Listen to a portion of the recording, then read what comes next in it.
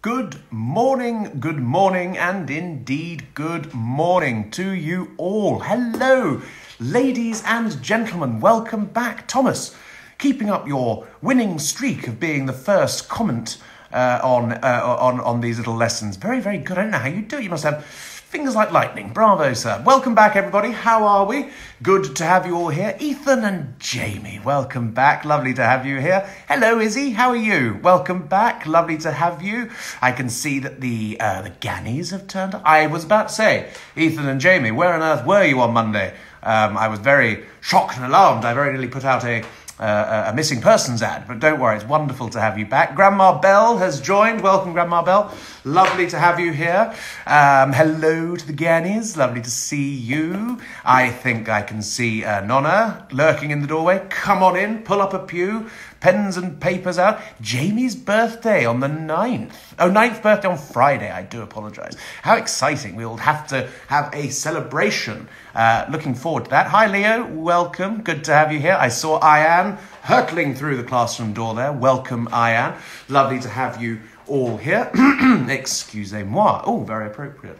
Now, I believe that we had a birthday yesterday, unless I am very much mistaken. And so whoever's birthday it was yesterday, please sing out. We can give you a rousing chorus of happy birthday. Well, I'll give you a couple of notes. I won't bore you all with my terrible singing. But whoever had a birthday yesterday, please do sing out. Hi, everybody. Welcome. Lovely to see. We've got some new people joining today, which is awfully exciting. Maybe that is because of the caliber of the person we are talking about today.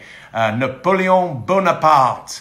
By the end of the lesson, I want all of your views, excuse me, as to whether he was Napoleon the Great, a title that he hasn't been bestowed, even in France. I mean, he's very much respected in France, funnily enough, but and we'll discuss the reasons why. But no, we don't often hear the word Napoleon the Great, do we? I wonder why that is. We've got lots of people joining and waving. Hi there, everybody. I can't wave back, otherwise I'll whatever the word is. But hello there. Do sing out. I think we've got Stuart there. Hello, Stuart. Welcome. We'll give it another minute or so. Hello, Harry. Lovely to see you here. Wonderful. Welcome back, Harry. Yes, Napoleon.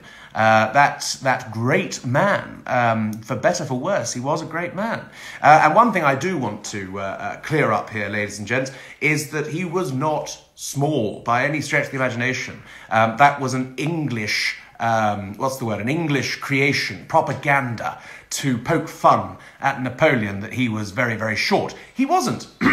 He was 5'7", which for the time was an average height for a man in the 17 and 1800s. So yes, that was a bit of English propaganda that we've busted there, that Napoleon was short. He was not short. He wasn't particularly tall, but only by our standards at the time. He was, as I say, average height. Hello, Michelle. Welcome. Lovely to have you here. Pull up a pew, pens and paper out for the quiz. Got a rather exciting subject today, as you can tell by my buoyant mood. Napoleon is a jolly interesting subject, a chap whose actions changed Europe and indeed the world, because he was quite the figure. So I think we can probably launch into our lesson now. As you know, we have no issues with people arriving late, but if we're waiting for people, there are some favourites who haven't turned up yet, but that's absolutely fine. Got some favourites who have turned up, which is absolutely marvellous. Okay, ladies and gentlemen, let's kick off with the lesson. If you can believe it, we are up to lesson 20 in these little forays into historical madness. 20 lessons, I can't quite believe it. And you're all still here. And you're not sitting in a corner rocking backwards and forwards and going, that sort of thing. I know, it's crazy, isn't it? So yes, lesson 20. We have the rise and fall of Napoleon Bonaparte. Harry, it was your birthday yesterday. Of course it was. And a very happy birthday to you, sir. You share a birthday with Florence Nightingale, which is quite a person to share a birthday with. And on your birthday, something that relates to today's lesson happened, and something that was just quite marvellous happened. In 1797, Napoleon conquered Venice on your birthday, Harry. So that's something to be quite impressed with. You probably only asked for a card, but Napoleon got you Venice. Hope that was okay. And also in 1937, King George VI was crowned king and emperor, which is jolly exciting as well. Nothing exciting happened on my birthday. Prince Albert, Queen Victoria's husband, died on my birthday, but that's about it, really. But a very happy birthday, Harry. I hope you had a wonderful and very special day. So, yes, the rise and fall of Napoleon Bonaparte. Now, weighty subject, meaty subject, absolutely. But really, it's quite simple as to why he got to where he was and to why he ended. He got to where he was because he took advantage of a nasty situation, and he ended up where he was because he was arrogant, overstretched himself, and took on far too many enemies. So, as you know, we always start with things to remember. Always like to put a little roll on the R there. Anyone who joined the French Revolution knows that we left off there with Napoleon taking control of the situation, which he was very good to do. Now, the word revolution, as we know, means a complete revolt, like to go around. And it can also mean a revolution, as in, wow, this is amazing and fantastic. But the French Revolution is a revolution in the first way. So they started off with an autocrat, a man who had total power and didn't share it. They went through 180 when they ended up with a republican, sort of very scary republic mentality that they had at the time, very scary and dangerous at the time. And then by the end of it, they ended up right back where they started with an autocrat with all the power and sharing it with nobody. So it really is a revolution in its purest sense. If you look up revolution in the Oxford English Dictionary, it'll have the meaning of going in a full revolution. A wheel revolves around da-da-da-da-da. So the French Revolution had left France broken and totally disorganized. As you remember, at the end of it, they were just killing each other left, right and centre. Guillotine and all that sort of stuff, and heads on sticks and everything. It was all quite awful. The Reign of Terror and the revolution itself had claimed the lives of over 40,000 people during its course, this terrible, bloody course. France was totally disorganized and surrounded by enemies. The monarchies of Europe saw what was happening in France as this terrible, this cancerous thing that needed to be cut out as soon as possible. So France was at war with pretty much everybody at this stage in the game. Surrounded by enemies, no central organisation. It was being ruled by a body called the Directorate, D-I-R, Direct, D-I-R-E-C-T, O-R-A-T-E, the Directorate. I do apologise, got a frog in the throat. Ribbit. The Directorate was a 5-man body that was ruling France at the time. It was weak. It was unable to solve the many problems that France was facing at this time. And basically, it had stalled. And France, in turmoil, needed someone to take over. So let's meet the man of the moment, that average height gentleman who was born on the 15th of August, 1769, so before the revolution, obviously, because he took part in said revolution. And he was born on the island of Corsica. Now, Corsica at the time was owned by France. And I think it may be still, actually, on reflection. But yes, he wasn't born as a French national. He was born under French law as a Frenchman, but he was born on the island of Corsica. A couple of hellos here. We've got Monica, we've got Max, and we've got Charlie. Welcome, everybody. It's wonderful to have you all here. Napoleon was a smart kid. He was a smart cookie. We've spoken about several people in the past, these great men theories, who weren't so smart. Churchill, for example, and etc. But no, he was a smart cookie, and he loved to read. He was a student of history, which is why I think that he and I would have got along rather well over a gin and tonic when he's finished conquering all of Europe. Oop, spoiler alert. Yes, of course, he was born on the 15th of August, 1769, Thomas, and indeed his brother. I hope that that's helpful. On the island of Corsica. His family was very, very large and relatively wealthy. They weren't sort of super rich, but they were sort of all right. You know, they had a bob or two, I think is the word. Now, what singled Napoleon out? And I'm not saying this as an historian, I do mean it in all sincerity. An understanding of history singled out Napoleon. He wasn't radical, he wasn't hugely into changing the world in his youth. He didn't have that belief that Churchill had, that he would single-handedly change the world. He was a very middling individual. He was smart, but he wasn't phenomenal. But he loved history and he loved the military. And Napoleon won a scholarship to go to military school, and this set him on his course to greatness. Little fun fact for you, one of my little favourite facts about dear old Boney, was that despite the fact that he ended up one day, spoiler alert, becoming Emperor of France, he didn't learn to speak French until he was 10 years old. So he was born, as I say, on Corsica, and he grew up majoritively speaking Corsican and Italian. And as I say, for a French emperor to not only not have a father who was a monarch before him, but also not brought up in his early years speaking French, I think that's quite an interesting little tidbit for you. So 10 years old, baby Napoleon couldn't speak French, and he learnt it at the age of 10. Now, Napoleon, as I say, he went to military school and he learnt his ways, and he used the madness of the French Revolution in order to rise through the ranks. And he did incredibly well. By 1793, he was a brigadier general at the age of 24. Now, I am in my late 30s, and I'm nowhere near becoming a brigadier general. I can barely spell brigadier, let alone anything else. But that does demonstrate this innate ability that Napoleon had. I mean, he learnt his ways, obviously, but then by the age of 24, to become a brigadier general high up in the French army, it's rather impressive, I always think, anyway. In 1798, an army under the control of the new Brigadier General Napoleon Bonaparte. He went, what language did he grow up? Yes, no, but he learnt the native dialect of Corsican. So he spoke Corsican and Italian. He didn't speak French from birth, which I always think is rather interesting. 1798, an army under the control of the new Brigadier General Napoleon was sent off to do what the French have been doing well for 1,000 years, and that is annoying the British.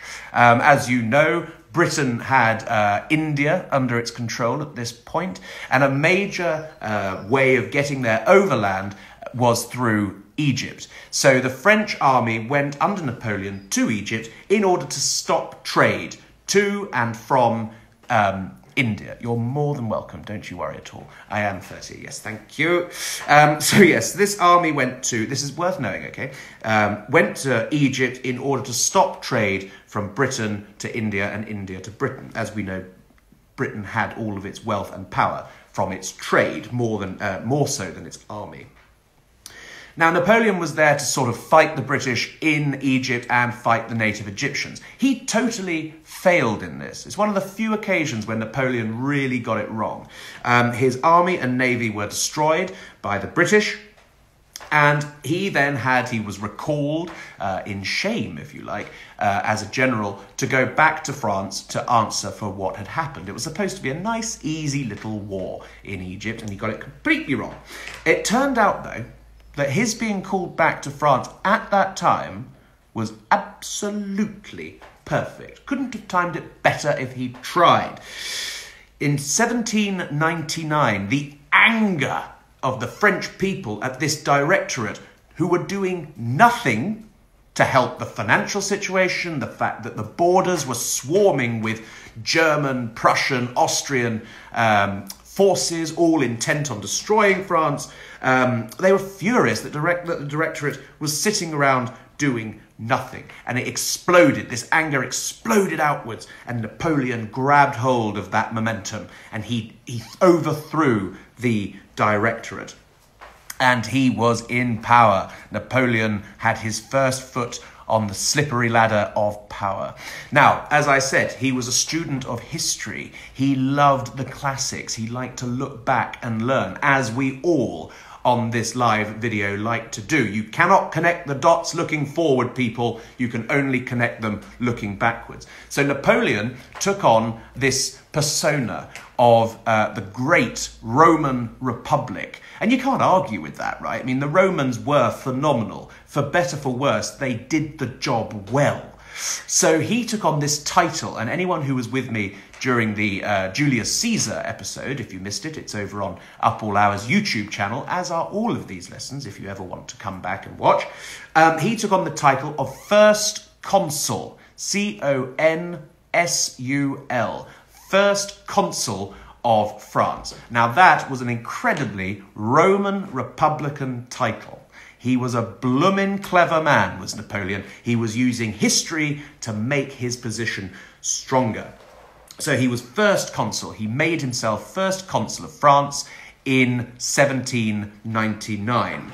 And so, as I say, Napoleon was in power. This was the beginning of it all. And he was extremely popular. I'll have a quick slurp of the old coffee here because my throat's going a bit. Hello there. Hello, Poppy. Poppy, I can't remember your name. Do sing out and let me know what your name is. Yes, so Napoleon was an incredibly popular consul. Political position, he had power. He wasn't totally independent in his power at this point, but, you know, pretty much there, you know, with a title like that. He did what you have to do in these scenarios. You make friends with people who used to be your enemy. As you know, in the French Revolution, they got rid of religion. The revolution became the religion. There was no Protestantism, Catholicism, This was officially, Napoleon's attempt to make things okay with the Catholic Church. And so he set about fixing France. He made things okay with the Catholic Church because the people love religion, especially if you have been denied it for all of the revolution and you're being forced to worship this idea that someone in your lifetime wrote down on a piece of paper. No. People want to look upwards and see the shining lights of God and buy into that. And, they were very happy with Napoleon. He was being very, very clever. People assume that Napoleon was just a military figure with a chip on his shoulder, aiming to rise up to become dictator of France. I mean, he was, but he was pretty good at getting stuff done. Louis, of course. Hello, Louis. Welcome. Lovely to have you here. And he did do good things along the way. He did some pretty bad things. He made it incredibly difficult for women in France to have any rights whatsoever, rights that they had before the revolution. Napoleon stripped them of. But he did do some good things. And we won't go into them now because that'll take a long time. But essentially, he was a dictator, people. And this is his second step on that ladder in his dictatorial rule. In 1802, he made himself first consul for life. Now, who does that remind you of? Do you remember we talked about dictators in ancient Rome and how they would make themselves dictator for life? Yeah, that's pretty much where Napoleon was getting his source of power from. If in doubt, if any of you decide to go out there and, become a first consul or indeed an emperor or empress, do remember that you've always got to try and have history on your side. Dictators across the world have used history to support their position. Usually for worse. I was about to say for better, for worse. Usually for the worse. I can't really think of any good dictators at this stage in the game. I'm sure there's someone out there who was better than the rest, but not really. So 1802, he made himself consul for life. And then to complete the wheel, that 360 wheel we discussed, in 1804, Napoleon Bonaparte, the Corsican middling military man, crowned himself emperor in Notre Dame de Paris. So he's done it. He's up on that ladder now. And he crowned himself with laurel wreaths. Again, that famous image of imperial Rome.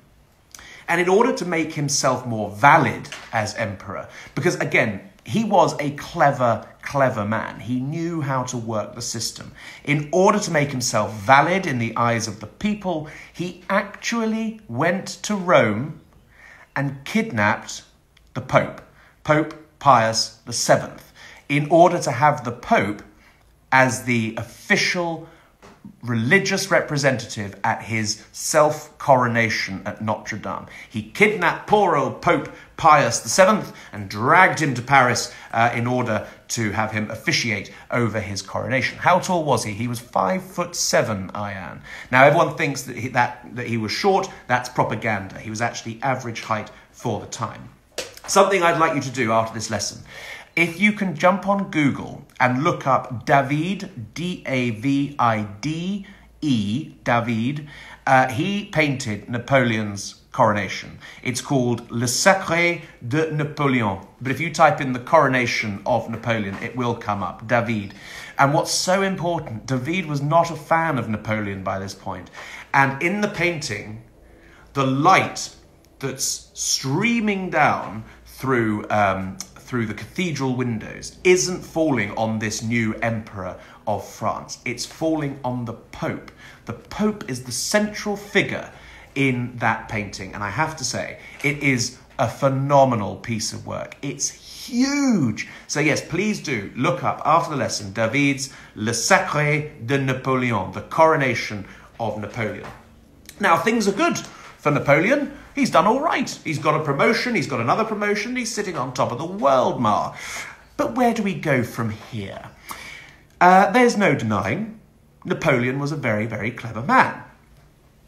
His original use of those Republican titles have been pushed aside to take up this imperial Roman image, which is also clever because don't forget, the Republic, the Roman Republic, moved into an empire very, very easily. And he was using, as I say, history on his side, always. And there's no denying the Roman Empire was phenomenal. So he was then saying, well, why can't the French Empire be phenomenal? So yeah, as I say, he was quite clever. And he wasn't all bad. He created a fair-ish society within his empire. As I say, women suffered horrendously when it came to rights under Napoleon. But relatively speaking, the other half of the population did okay. And he modernised France, which was desperately needed. So internally, everything was sort of going all right. France was sort of looking around going, I say, we've come out of this rather bon. That's French for good, isn't it? Bon. We've come out of this rather bon. And they were quite happy.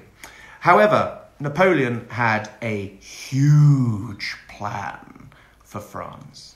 He wasn't happy with a big empire. He wanted the biggest empire that the world had ever seen. As we know, France had overseas territories, but he wanted everything, absolutely everything. He wanted, and he very nearly got it, he wanted to conquer all of Europe. He wanted to take over the United Kingdom, and he wanted to create this vast, from sea to shining sea, to quote the Americans, French Empire. And he was a military man. If anyone was going to get it done, it was Napoleon, right? I mean, he was trained, he was hugely popular, and he used that popularity to build an enormous French army, something that the world hadn't seen. And the army was entirely loyal, not to France, but to Napoleon himself. And there are two reasons as to why, and I'd like you to remember these. The first one was that Napoleon was one of them. He was a soldier. He'd gone up through the ranks and he knew what it was like to be a soldier. That's the reason, one, that his army was so loyal to him. Number two, Napoleon always, or generally, fought with them. We know that he was present at over 60 battles personally. He oversaw 60 battles with his army, and they were so loyal. When his second wife, Josephine, bought a new dress that Napoleon didn't like, he would spill wine on the dress, and when his wine ran out, he would pretend to write a letter and spill ink on it. What a wonderfully interesting fact, Izzy. Congratulations, have a team point. I like that. I'm going to tell my friends about that. But that's honestly fantastic stuff. I've left out his personal life because, it's rather tricky. But yes, so the army was entirely loyal to Napoleon and Napoleon alone because he was one of them. and because he fought with them. Well worth remembering. And just to give you an idea of how amazing his military capabilities were, in 1806 he completely wiped out the Holy Roman Empire, which had been around forever. The idea of a world without the Holy Roman Empire is like the thought of a world without air. And he completely stripped it, turned it into his own little kingdom, or multiple kingdoms. It was a confederation, but we won't go into that.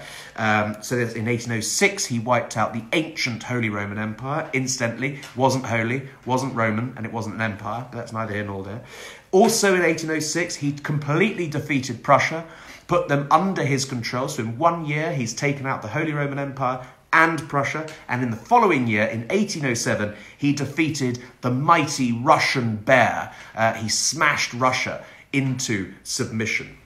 So now the French Empire stretches from the Atlantic Ocean in the west to the Russian border in the east. It's vast. And he had people in place. He was a puppet master, but he had control over all of them. Vast, ancient kingdoms that had been around from the dawn of time were beaten into submission by one man from an island off the coast of France with an aim to unite Europe under France.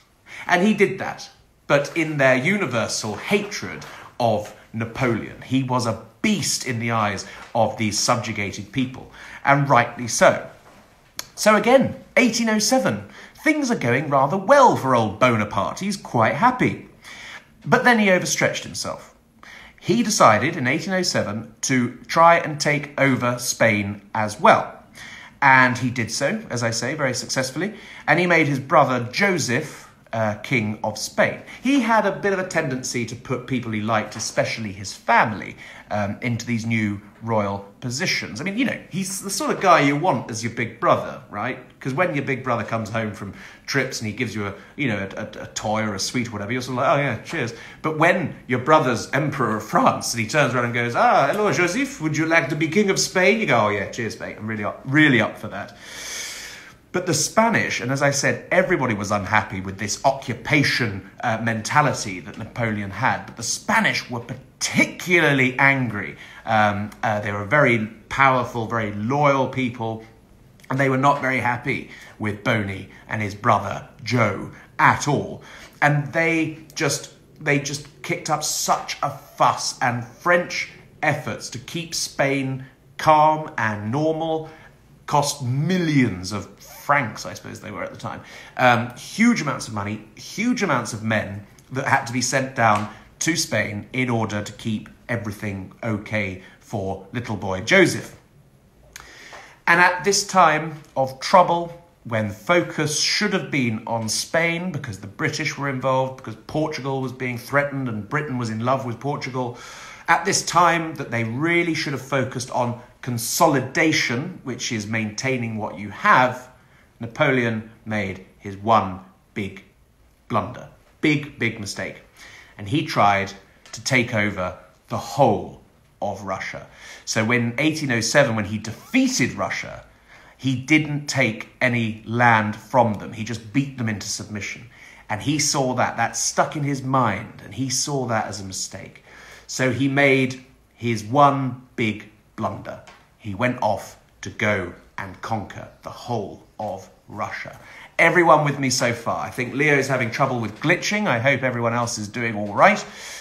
So we're now up to 1812, right? So Napoleon became emperor in 1804. He has created this vast French empire. The map of Europe was very, very single-coloured at this point. The French blue stretched, as I say, from the Atlantic to the Russian border. Did Napoleon have any other siblings? He did. He had several brothers and sisters, indeed. I won't go into, as I say, I've tried to leave his personal life out because it's incredibly complicated. But what he did do was he used his brothers and his sisters, not so much his sisters, but he used his brothers to solidify his power. He made them kings of Spain and of Italy and all these other places that he took over, because he did also take over Italy. What year was the Russian takeover? Well, here we go. My heading is Things Fall Apart I Am. It seems as though everyone's okay, so we'll plod on. So yes, 1812. 1812, sorry. Vast Russian empire.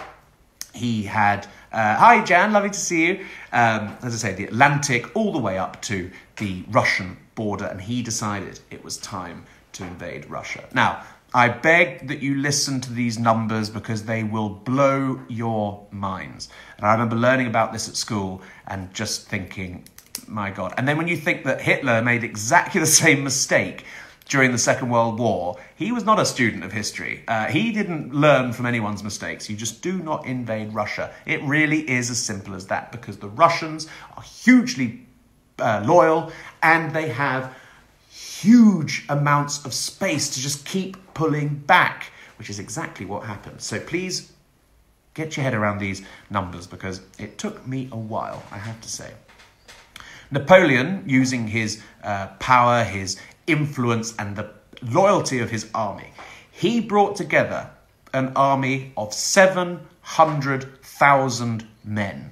He obviously knew he was on for a big job. 700,000 men were brought together for Napoleon to invade Russia, which he did in June 1812. 700,000 men made up of his personal French army and recruits from his conquered lands, all of whom were loyal but not as loyal as the French army. 700,000 men invaded Russia in June 1812.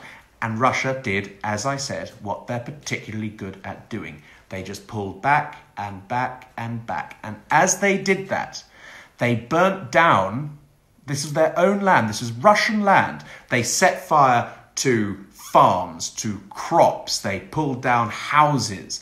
They stole food. They put food in places where it would rot quicker. They put food in rivers and lakes. They killed livestock. Everything that the French could have used to keep themselves going, the Russians set fire to, shot, or got rid of. And as we know, we've discussed it in the past, scorched earth. So they denied the enemy shelter and food, because they literally pulled down entire villages to stop the French having anywhere where they might be able to, sort of take comfort or solace or anything else like that. And the Russian forces could live off the land. They knew where they were. They knew where the food was. They would take what they wanted from these villages that they were about to burn down, take what they needed, and then deny the enemy the rest of it. Genius stuff, because the French, they were being supplied over 1,000 miles worth of supply. And this isn't planes and cars or anything else like that. We're talking horses and carts. I mean, the French were in a terrible position, over 1,000 miles of supply, and there's no reinforcements. You can't bring reinforcements up quickly. If the Russians lost men, they could just turn around into the countryside and bring in peasant soldiers. So the Russians were incredibly clever, and France was in a dire situation. So they weren't getting supplied, they weren't getting reinforcements, and they had nowhere to rest or to sleep or to eat, and they had nothing. Terrible, terrible situation. Now remember, 700,000 men.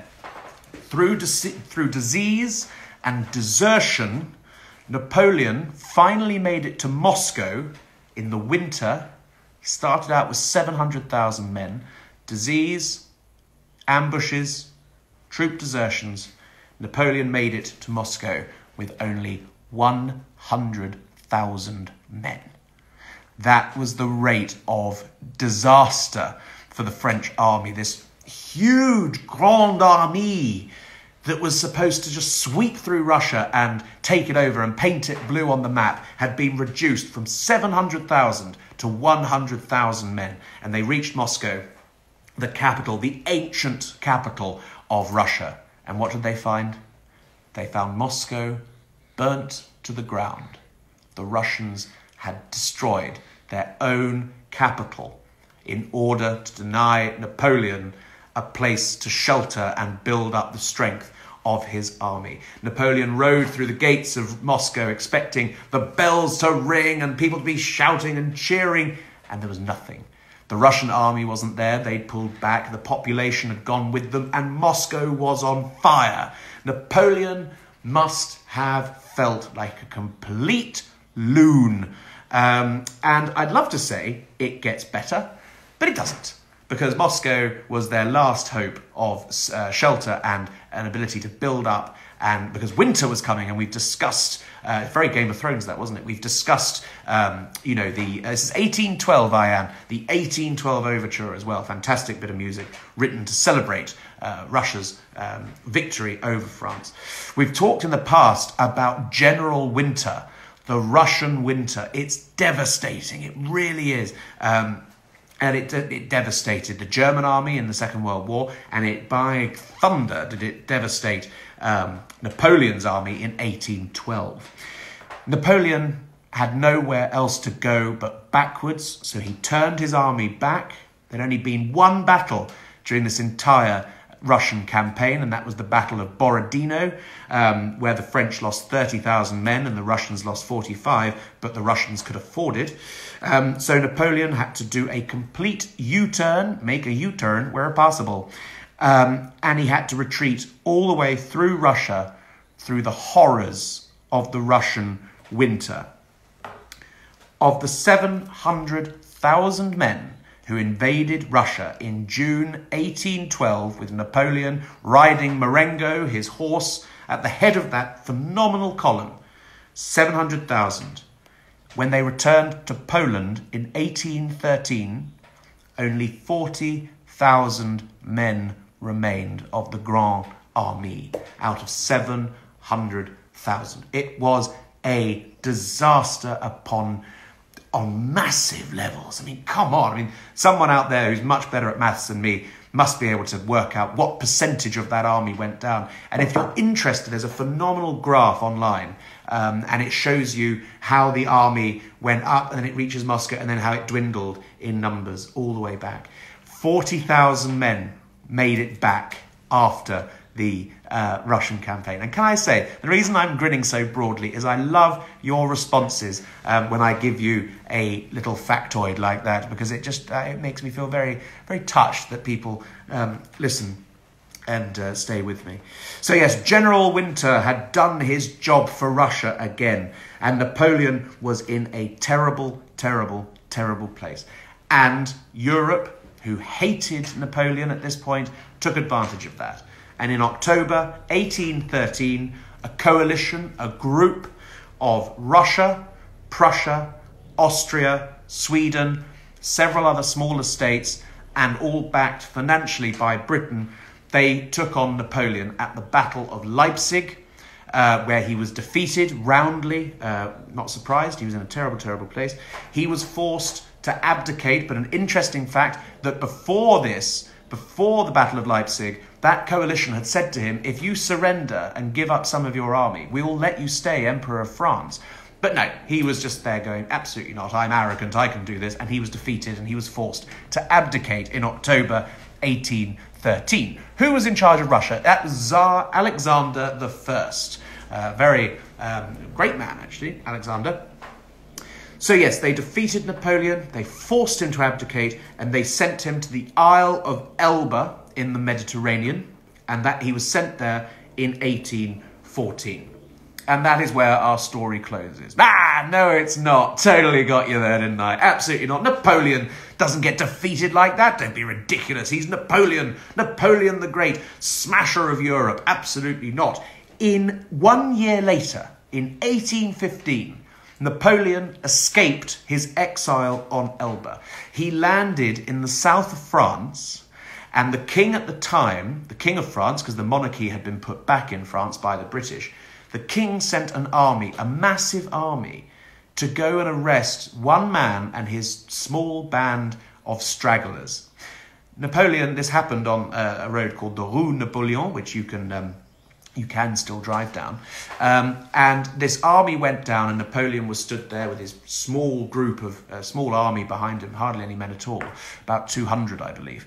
And he walked towards this line of this huge army that had been sent to arrest him. And he just stood there.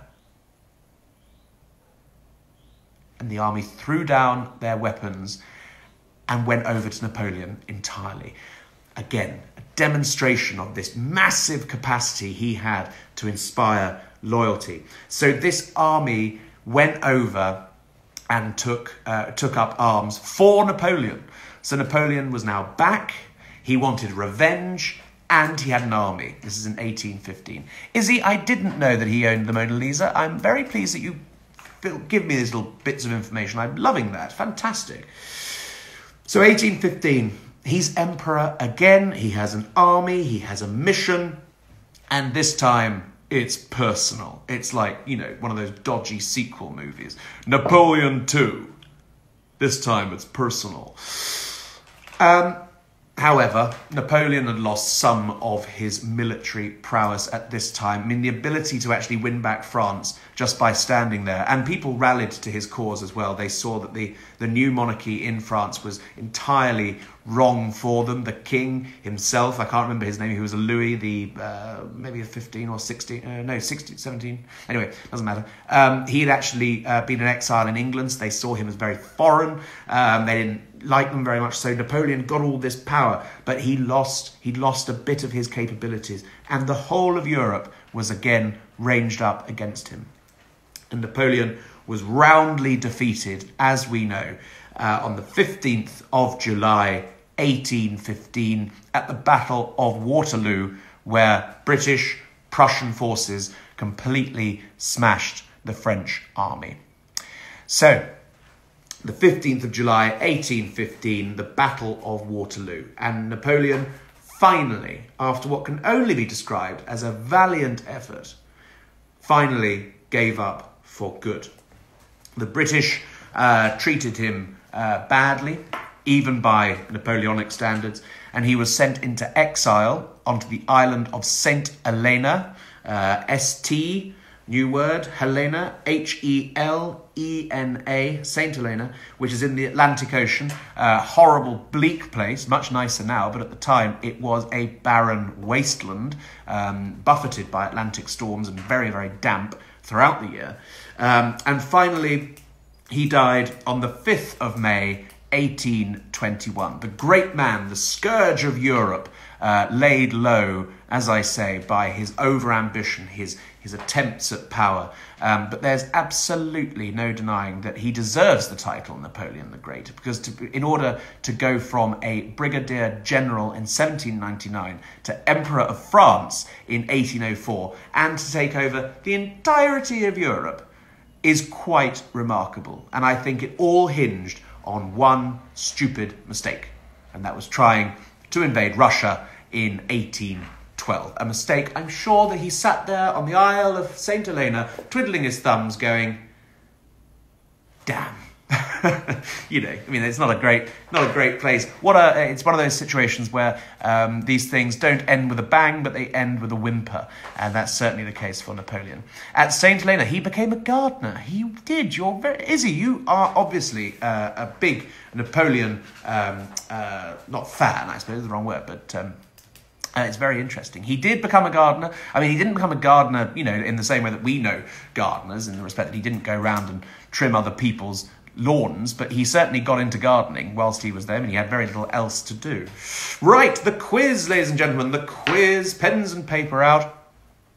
Why didn't he take Russia when he fought them earlier? Well, he came to an understanding with the Tsar, and they agreed that they'd just continue as they were. But then Russia totally disagreed with something that Napoleon was trying to put through, which was called the Code Napoleon, a very complicated document. I specifically left it out, but Russia totally disagreed with that, breaking that agreement with Napoleon, so then he decided to teach them a lesson. So the quiz. Question 1, where was Napoleon born? We seem to have quite a few experts on Napoleon with us here today, so I'm sure that you're all going to absolutely smash this quiz. Where was Napoleon born? I know you're all going to get it. I know you are. I've given up trying to sort of get questions in there that perhaps you won't be able to get because you're all too good for me. Okay, here we go. Let's get those answers through. We've got Izzy and Thomas coming in with Corsica. We've got Harry coming in with Corsica as well. We've got Ian saying Corsica as well. Absolutely. Well done, everybody. It was the island of Corsica. Well done, Jamie and Ethan. That's top notch from you. He was indeed. He was born on Corsica. Question 2. At which age did Napoleon finally learn French? Well done to the Gannies. Well done to Michelle. Well done to Mac. Congratulations, everybody. He was indeed born on Corsica. He was Corsican. Is that the right word? I'm not sure. But at which age did Napoleon finally learn French? The future Emperor of France didn't learn to speak French until he was... Harry, Jamie and Ethan, Izzy, Thomas, Ian, Leo. Absolutely right. He was 10 years old. Well done, Charlie. Quite right. Well done, everybody. Indeed. Well done, Mishy Moo. Yes, he was 10 years old, which is not great, if you ask my humble opinion. Now, this is the one which may get you out. Well done, Louis. Top notch. Question 3. Which title did Napoleon take in 1799? Now, this is perhaps the one question that may, sort of throw you a bit. We'll find out. Question 3. Which title did he take in 1799? Were we listening? Were we paying attention? Have I bamboozled across the board? We will find out soon. Ooh, ooh, ooh. Going to give it a few more moments just to see if anyone else launches in before I confirm or otherwise. Absolutely right, Thomas. Well done. 100%. He was the first consul. Well done, Ian. Well done, Harry. Absolutely right. Well done, Mac. Well done, Michelle. Well done, Louis. Absolutely. He was the first consul. We don't care about spelling here, but just so you know, it's C-O-N-S-U-L, consul. Well done, Jamie and Ethan. Well done, Harry. Absolutely. Just like the Romans. Well done, Charlie. And well done, Louis. Absolutely right. He was the first consul of France. Question 4. Who did Napoleon have at his coronation as emperor in 1804 to validate his rule? Well done, Leo. Top notch. Have a team point. Who did Napoleon have at his coronation as emperor in 1804 to validate his rule? I know you're going to get all this one. I quite like the title consul, first consul. It was rather strong. Although I don't lean towards Republican views, I'm very much more of a monarchist, so I think emperor, really, you can't really beat the title of emperor or empress, can you? Tsar's pretty good as well, I suppose. Harry, he would have been at his own coronation, absolutely. Again, Jamie and Ethan, not really what we're looking for. We were looking for, as Thomas has pointed out, and as Harry, indeed, as has Louis, absolutely. Well done, Izzy, Ian. Yes, indeed, it was the Pope, Pope Pius VII, who was kidnapped. Whoever put down that they were kidnapped is 100% right. Congratulations. Which two things made Napoleon's army so loyal to him? Which two things made Napoleon's army so loyal to him? Well done, Michelle. I'd say we've got about 10 minutes left, so we get your answers in nice and quickly. Just so you know, we are continuing with the Napoleonic theme. On Friday, we're doing the Battle of Trafalgar, which is awfully exciting, 1805. We'll all thoroughly enjoy that one, I'm sure. And then on Monday, we're going to finish off with the Battle of Waterloo, which I hope we had a lot of requests for. A lot of requests for Napoleon himself, and we've had the request for the Battle of Trafalgar and the Battle of Waterloo. And then after that, we can put Napoleon to bed. So anyone come up there? He was an army man who came up through the ranks. Absolutely right. Well done, everybody. Well done, Leo. Well done, Jamie and Ethan. He was a soldier. He always fought with them. Absolutely right. Well done, everybody. Quite right. That's exactly what I was looking for.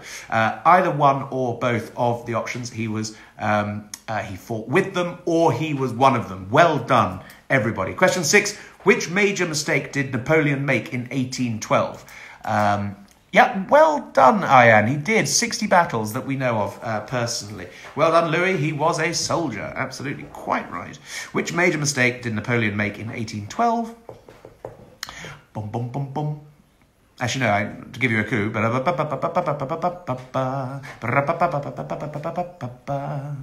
Oh, I love that piece of music. So yes, which major mistake did Napoleon make in 1812? The 1812 Overture, of course, written by Tchaikovsky. You can go and listen to that. Here we go. Well done, Izzy. Well done, Harry. Well done, Jamie and Ethan. Indeed, indeed. Yeah, well done, Leo. Indeed. Well done, Ian. He tried to take over Russia. Huge mistake. Number 7, question 7. How many men did Napoleon leave with when he invaded Russia in 1812? Well done, Thomas, and indeed his brother. Well done to Louis. Absolutely, top notch. Or to take it over. Yeah, that's fine. I mean, absolutely well done, Mac. Indeed, you can either say to take over Russia or to invade it or whatever, really. But as long as Russia's in there, you get the point. If you told me he, cancelled his subscription at the library, I would probably have had to give you a 0. So yes, how many men did Napoleon leave with when he invaded Russia in 1812? Leave with, ladies and gentlemen, just to let you. I think we've got our numbers mixed up. How many did he leave with, as in when he went off to invade?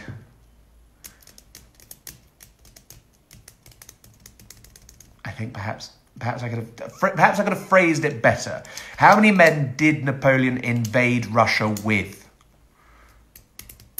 But then you've all answered the next question, number 8, as well as that. The question 7, how many people did he go off with? 700,000 is what we were looking for. Well done to Ian and several others who got that one right. How many came back was question 8, which you all got right, which was 40,000 men. 40,000 men. 700,000 went, 40,000 came back. Question 9, at which battle was Napoleon Bonaparte finally defeated in 1815? Well done, Mac. Absolutely right. Well done, Leo. Indeed, he went off with 700,000. He came back with 40.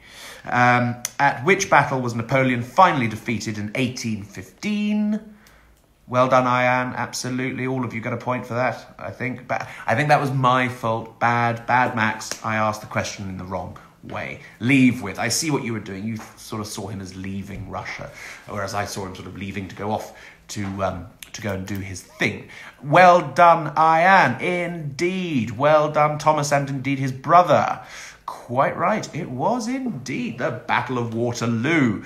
If you're interested, there's a phenomenal film out there called Waterloo, 1970s. Again, that's a really good film. You'll enjoy that. Well done, Izzy. Well done, Jamie and Ethan. Well done, Michelle. Well done, Harry. Well done to Louis. And well done to Leo. Top notch. And finally, question 10. On which island did Napoleon Bonaparte die in exile in 1821? On which island did Napoleon die in exile in 1821? Well done, Louis. Well done, Leo. Well done, Harry.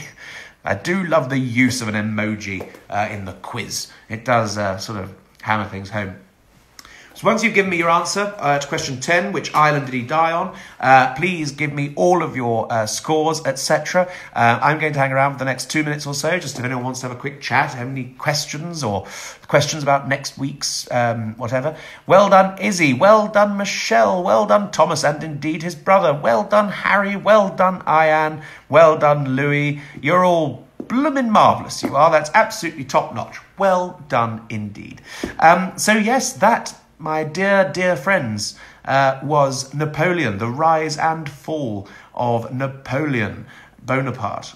Let me know what you think. Did you enjoy it? Was it up your street? Do we want more bio lessons about individuals like we've done Churchill, Julius Caesar, Napoleon now? Do we want more bio lessons or battles or run-ups or down-froms, that sort of thing?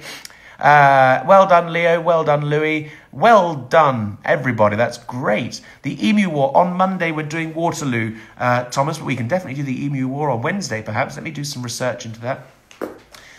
Yes, let me know what you'd like, really, because as I say, I do work for you. Everyone seems to have enjoyed it, which is good. Tutankhamun, a very good option. You're more than welcome, Harry. Thank you so much for stopping by. Well done, Thomas, and indeed his brother. Yes, so I shall see you all on Friday for the Battle of Trafalgar. Well done, Jamie and Ethan. Loved that. Goodbye, Mac. Lovely. Thank you for giving me a little wave. Tutankhamun from Louis. Stock market crash. Ooh, that's a good one. That's a good one, that one. I'll look into that. Well done, everybody. Right. Well, off I go, my dear, dear friends, as Napoleon would have said, after the age of 10. Au revoir. Before that, I don't know what the Corsican is for goodbye, but that's neither here nor there. Thank you all so much for coming, and see you all on Friday.